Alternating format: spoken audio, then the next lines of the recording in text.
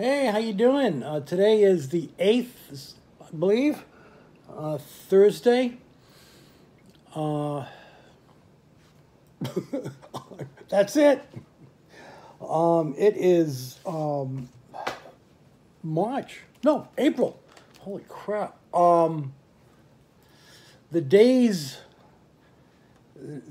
go by. Is it morning or night?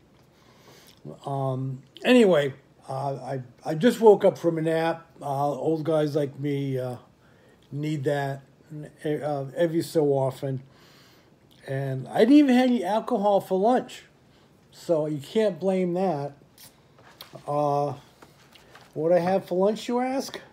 I had a breakfast burrito. Why? Because I skipped breakfast. I got up and listened to the Stephanie Miller show and other crap. Totally forgot. Then it was time to go for the food pickup. Then I had to go buy some stuff for my granddaughter's birthday this Saturday. So I went to Oshkosh B'gosh, an unpaid advertisement for that fine institution. So here we are, a minute 30 in, and I haven't talked about comics. It's the stuff that I picked up at Torpedo Comics in Orange and Nuclear Comics in Laguna Hills. Thanks, Kenny.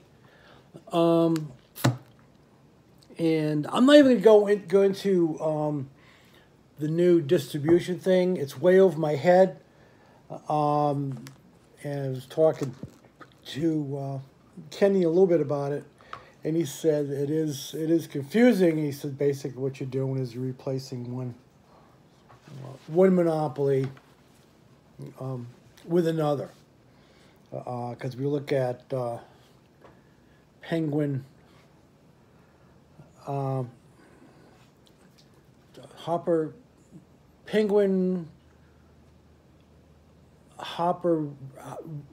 Penguin Random House, right? And they're taking over the distribution from Marvel, which takes it from Diamond, and apparently a lot of companies haven't re-signed with Diamond. They're just working under their old contract. So some folks are speculating that some of the other bigger companies, Image, Dark Horse, Boom, I think those are the other big three publishers out there, may be moving as well. Anyways, let's. Again, this is stuff all over my head. I'm sure some of you understand it much more than I do. My concern is that this move is going to affect, it's going to hit the smaller publishers and those self-publishing creators more than anything else. Because Penguin, or PRH, which is also looking to buy Simon & Schuster, they're going to be the new monopoly. Diamond is going to only have the very small publishers. And, we'll see what happens. Anyway, let's try to get through this again. This is King in Black number 5. And this is, you see the big interiors of promotion for this Heroes Reborn thing, which is, I guess, another Marvel event that's going on. King in Black is almost done. But anyways, this appears to be a double-sized issue, I think. Yep. Anyways, which is going to continue in Venom 200, which is not actually 200. But my understanding is if every Venom series had going along, every, you know, miniseries and everything, there would be 200 issues of Venom. So they're going to call it Venom 200. Okay. And we got Rick and Morty, Worlds Apart, number 3. And some of you may see have seen the trailer for the new season 5, I think, which I'm psyched about. We had from the Young Animal imprint, and probably the last of the Young Animal imprints, we have Far Sector, number 11. So I believe there's one issue left. We got, which is, I think, except for the Sandman Lock and Key crossover, I believe that The Dreaming is the last of the Sandman Universe books that we'll be seeing. This is issue number 9. We got the Sumerian, which is a Blaze doing the Robert E. Howard stories, but they can't use Conan. They can use his likeness, but they can't use the character's name on the cover. And I'm not reading the Marvel books, to be honest. I really like what they're doing with these. And as I said before, they tell the story in graphic novel fashion, and then at the end they have the actual text from Howard's stories. Really good. We have Hollow Heart, number 2. Really good sci-fi story about friendship, the loneliness, and trying to find someone. We have the Department of Truth, number 7. And I always love these covers. There are always a lot of like photo stuff and collages, and always very intriguing. We got Vampire the Masquerade, number 7. And an odd vampire, but not the twinkly kind by any means. And he's certainly not going high school. We got the Immortal Hulk, number 45. Love that cover. That is so cool.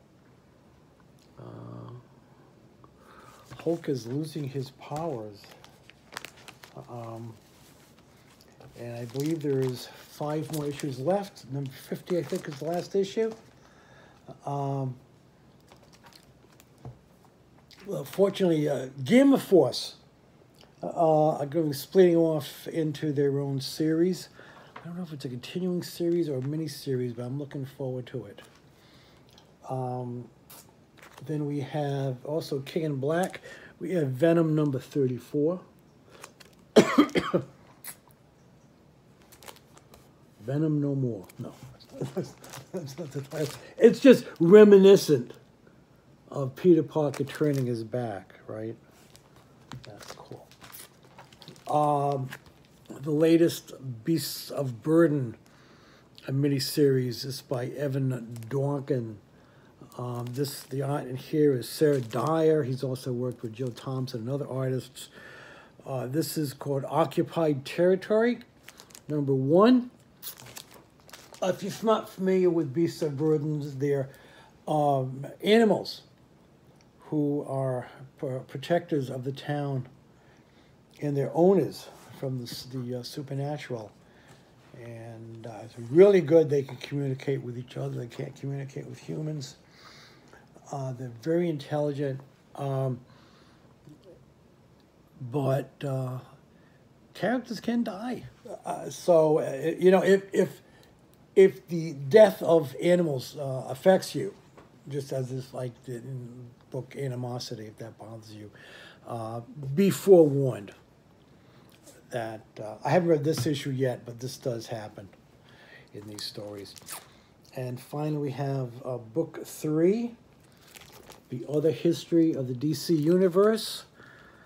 We've already seen issue 1, which dealt with Jefferson Pierce of the Black Lightning. The second one dealt with Mal, the character who went under various names, the Guardian, Hornblower, and I think some others, back in one of the early Teen Titans incarnations, and it's quite good. And also the character Bumblebee, who appeared in a few issues of Teen Titans, talks about their relationship, how they've gone, and they're perfectly honest, the Teen Titans come off as jerks. It is interesting, as I said, looking at it from their perspective, as opposed to, you know, the Titans' perspective on things. It's really good, something to look into. And this is, I recognize, this is written by John Ridley. That's Katana, who, the soul, the sword she has contains the souls of those she kills with the sword, including that of her husband. And I think we deal with this. Again, the other history of the DC Universe is really good. Looking at, you know, basically the heroes from, who are mostly white, of course, and looking at them from the perspective of minority characters and how they viewed the same things, you know, from a different perspective. I've gone on way too long. I apologize. Hope you're watching Falcon and Winter Soldier. It's really good. Hope you saw the trailer for Loki. I can't see myself spending $30 for to see Black Widow. But we'll think about it. I mentioned last week that I saw King Kong versus Godzilla. Oh man, that was so good. That's on HBO Max. What else is going on? I think that's it. I'm sure as soon as I shut this off, and I've gone on way too long, I apologize. I appreciate if you stuck around for this whole thing. Take care of yourself. Get vaccinated.